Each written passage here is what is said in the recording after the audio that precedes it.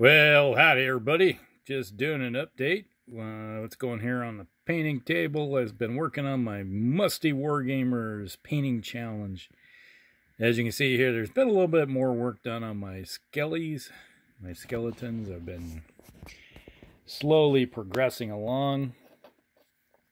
I think I posted a picture of these guys, but I'm getting all the base colors down on these guys, and then I have to go in and do some more, a little bit more work. But right now you can see the progress that's been made from, it's like started, what, 27 years ago, somewhere in there at least. And now they're slowly coming along, so there you go. And got a little standard bearer here. These guys. So I got the reds and started blending the browns. And I gotta go in and do a little bit more washing and stuff, and bring out the highlights on these guys. But you can see here, they are slowly coming together. Yeah. So once I get all the details on these guys done, and then it's, where are they at? Here they are. Still have them on the sprues. Have the shields. I'll do most of the work on the shields, and then they get glued on. So you see the little holes right there. See that little knob right there?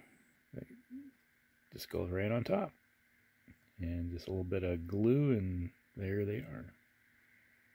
That should be how they work. That's the idea, at least. Which is kind of interesting, is that back in the day, they used to put all these guys on, it's like you mount them on three base section where they could put them all on. But, looking good.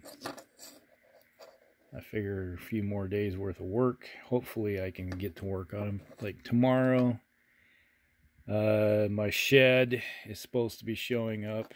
I tore it down a month ago because the derecho, the storm, trees fell on top of it and squashed it to the ground, along with everything inside. And I tore it down and pulled everything out, and just found out, I was out there yesterday looking at stuff, because I was like, oh, the wind blew the tarps off my stuff. No, the winds didn't blow them off. Someone came in and rummaged through my stuff and stole a bunch of my stuff. So 4 mountain bikes are gone, and a bunch of tools, or like shovels and stuff, are gone. So yeah, you just gotta love the human race. But yeah, you got this guys here for the catapults. Let's see, a little bit of work on this one. Getting closer. This one I have to do some details on that shield and highlight stuff. But the shield, or the shit, I can't even say it. Shed is supposed to show up tomorrow, so when that shows up, I'm going to be putting some work in on assembling it, putting it together. It's a metal shed, so get that going again. So that'll slow things down a little bit. And here's another guy for the mix. It's like there's a handful in here that are not identical. I have the other standard bearer. Looks more like a gladiator that's being used. And I see somewhere in here, where's the drummer? There he is. Have the drummer. And his drums are made out of bone.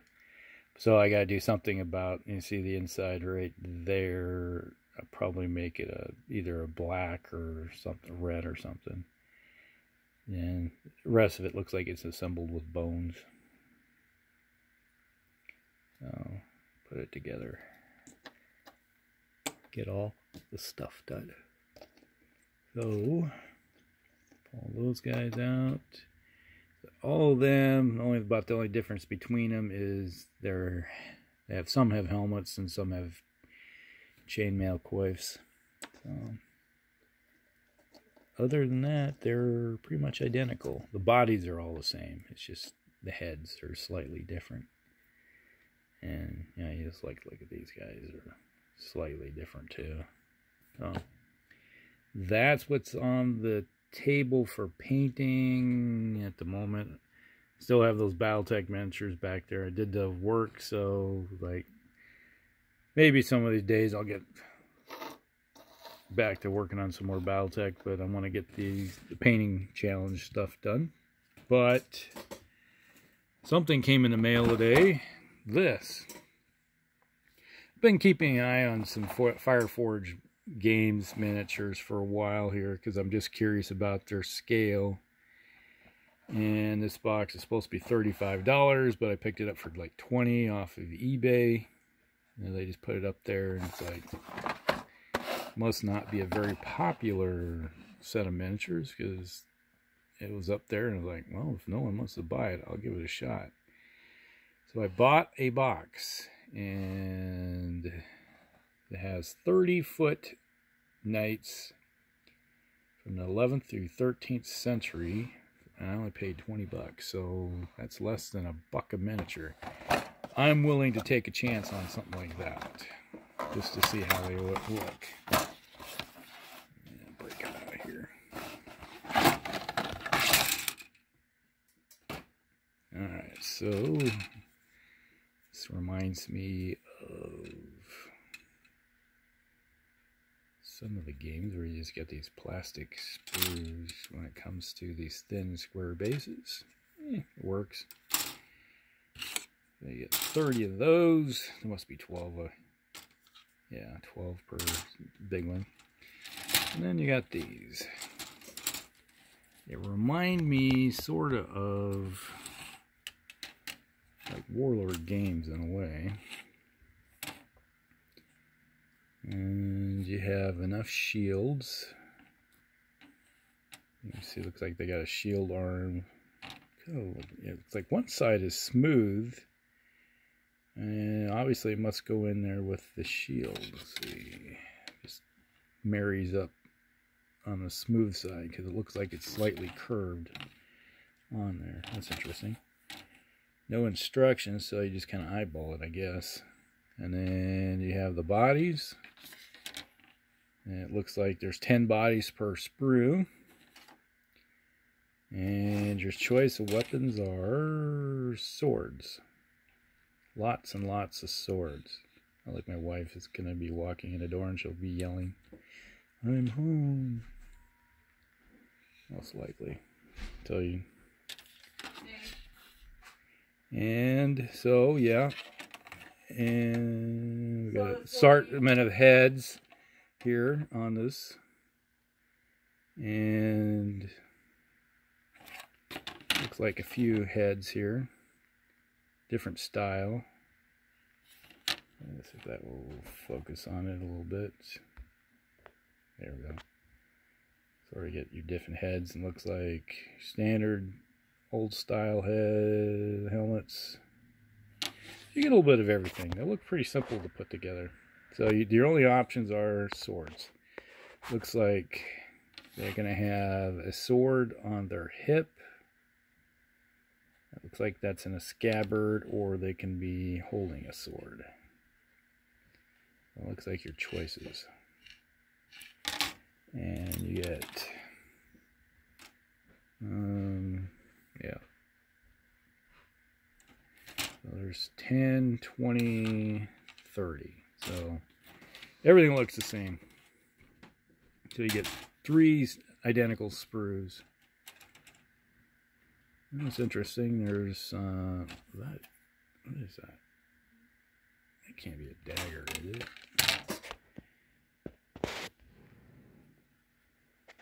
Looks like a dagger of some type.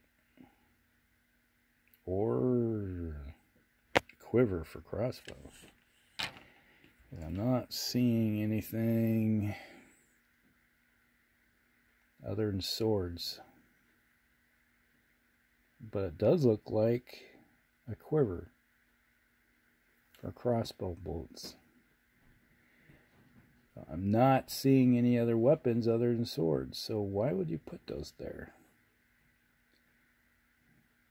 Interesting.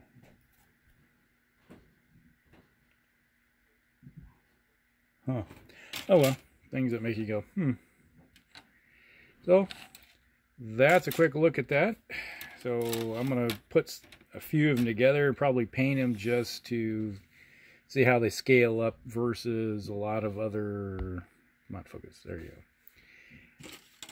The different systems that I have, and see if they'll be usable for other game systems like Warhammer, Fantasy, or even a Crusades.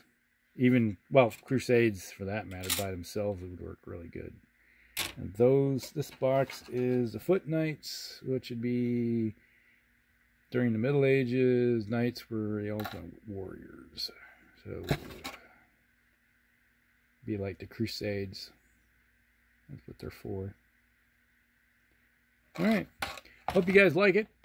Like and subscribe and share with all your friends. And we'll see you in the next one. Elcrex out.